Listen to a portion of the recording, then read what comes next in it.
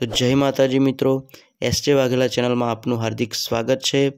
फरी एकवार नवा विडियो साथे आज आपणे चेलावाड़ाथी 3 किलोमीटर अंतरे आवेलू गुप्तेश्वर महादेव के ज्यां जई आपणे दर्शन करीशुं अने त्याना कुदरती नजाराने माणीशुं। तो अंत सुधी बन्या रहो मारी साथे आ विडियो में। जय माताजी।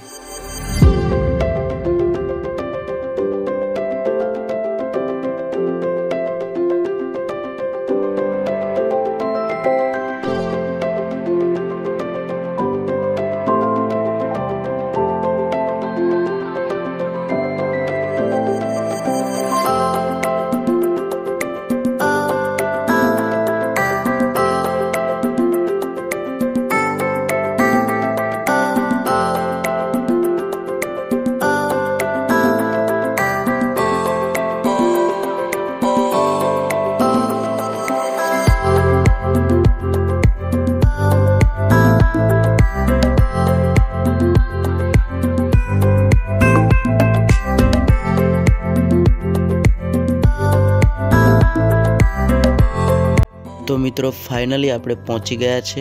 हवे आपणे अहींयाथी डूंगर पर चढ़ीशुं के ज्यां गुप्तेश्वर महादेव बिराजमान छे अंदर गुफा में। तो चलो आपणे जोईए।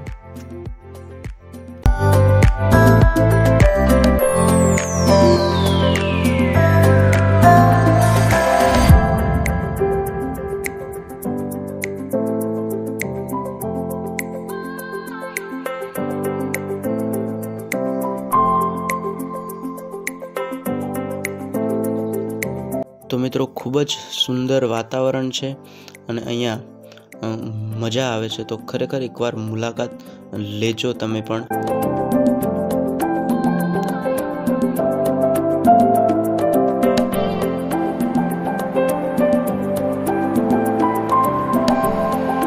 तो मित्रों ज्यारे पगथिया चढ़ी थोड़ा ज अंतरे ऊपर आओ त्यारे एक मंदिर देखाशे के ज्यां हनुमानजी दादा बिराजमान छे।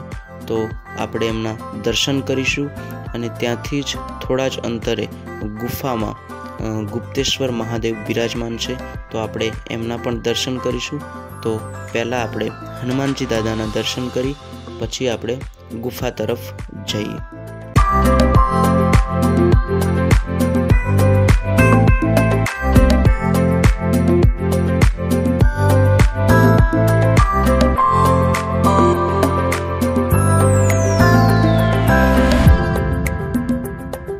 तो मित्रों फाइनली आपणे गुफानी अंदर हवे जवानुं छे। तो ज्यां गुप्तेश्वर महादेव बिराजमान छे तो एमना पण दर्शन करीए।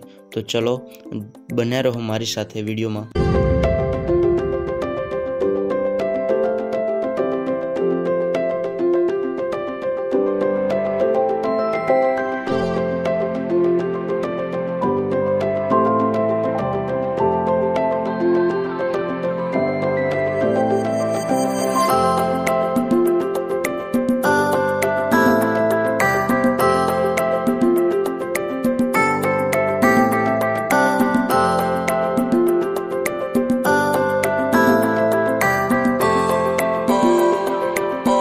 तो मित्रों अंदर आपणे गुफा में जाइए पण गुफा में अंधारू होवाथी पहला आपणे मोबाइलनी फ्लेश लाइट करवी पड़शे, कारण के अंदर चामाचीडिया बहु ज होय छे एवुं कहे छे। तो आपणे पण जोईए अने अंदर जाइए अने महादेवना पण दर्शन करीए।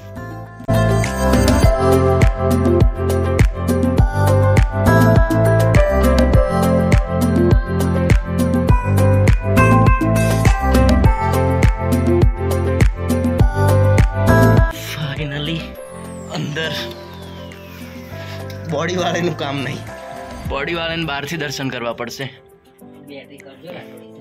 हाँ समझी छे।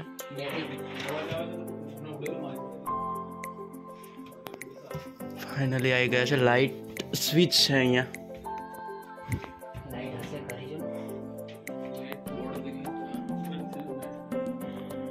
बत्ती स्विच चालू है पण आई थिंक वो मेन स्विच।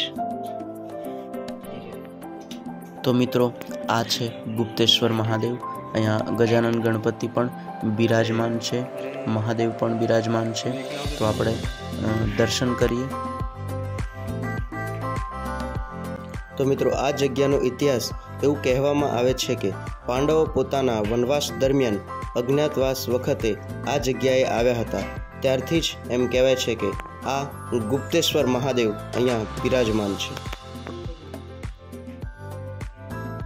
આપ જોઈ શકો છો મિત્રો કે અંદર અંધારું હોવાથી થોડું જીવજંતુઓનું થોડી ડર લાગી રહ્યો છે, કેમ કે ચામાચીડિયા વધારે પડતા ઉડીને અંધારામાં આમતીમ આવે છે। તો લાઇટ કરી અંદર આવવું ખૂબ જ જરૂરી છે।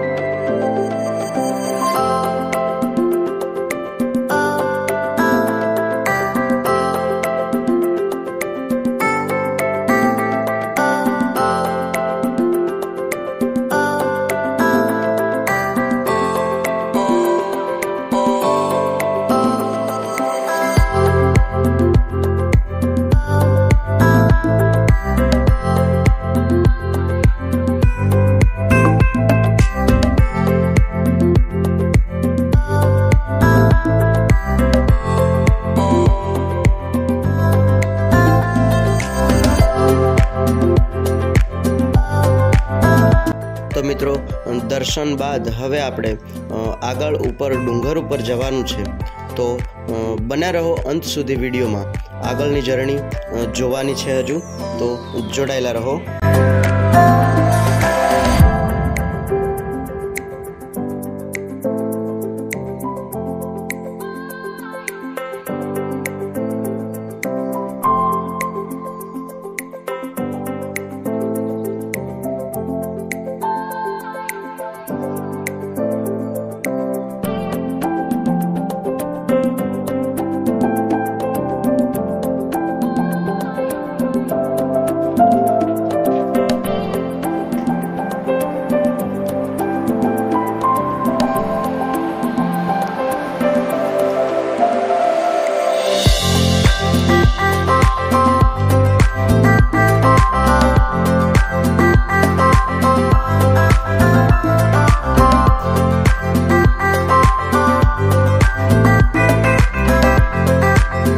તો મિત્રો, ફાઇનલી દર્શન કરી લીધા આપણે અને હવે ડુંગર ઉપર જઈએ છીએ।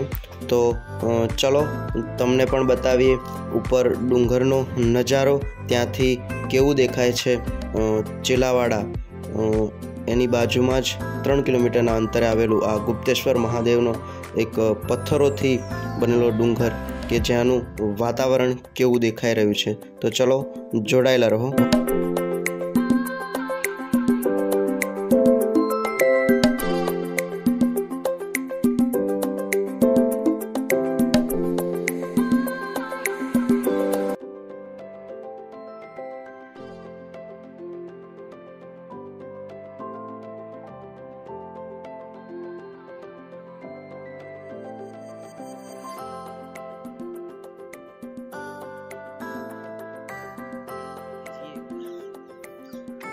ફાઇનલી પહોંચવા આવ્યા છે ટોચ સુધી। તો મિત્રો, અહીંયાનું વાતાવરણ ખૂબ જ મનમોહક અને ખૂબ જ અદ્ભુત છે। તો ખરેખર એકવાર અહીંયાની મુલાકાત જરૂરથી લેજો। પ્રયત્ન કરીએ ઉપર જવાનો।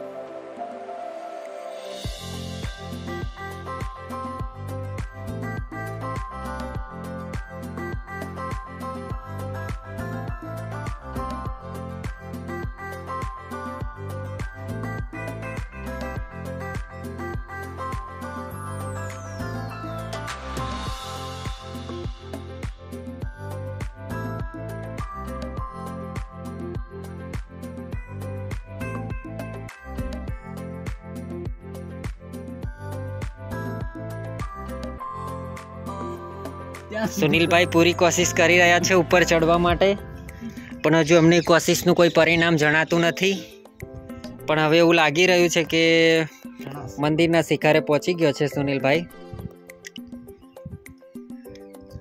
ખૂબ સારો પ્રયત્ન છે કે હવે ઉપર ચડી શક્યા તેવી હકારાત્મક નોંધ દેખાઈ રહી છે એમની, અને આખરે એ ચડી ગયા છે.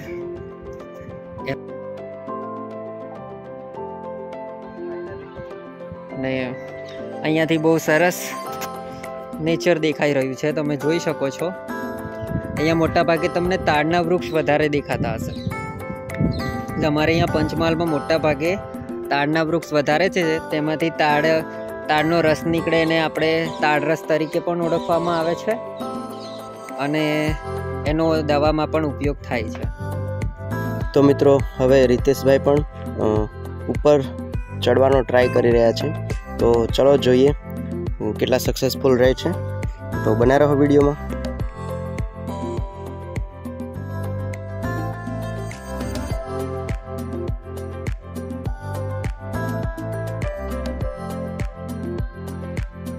તો મિત્રો આ છે ગુપ્તેશ્વર મહાદેવ જે ડુંગર કે જ્યાંથી તમે નીચે જોઈ શકો છો કેટલું સુંદર દ્રશ્ય દેખાઈ રહ્યું છે.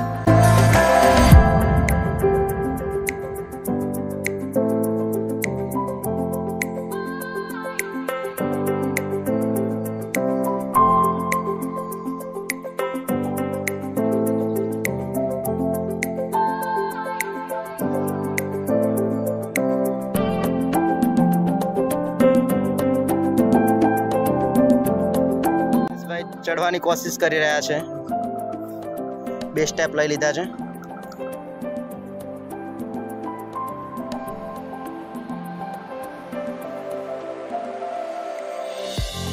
ફાઇનલી આવી ગયા વગર સપોર્ટે. તો મિત્રો ફાઇનલી અમે ઉપર આવી ગયા છે અને અહીંયાથી વ્યૂ એકદમ જબરજસ્ત દેખાઈ રહ્યું છે. તો ખરેખર એકવાર મુલાકાત લેજો તમે પણ, ખૂબ જ સુંદર જગ્યા છે આ, મજા આવશે.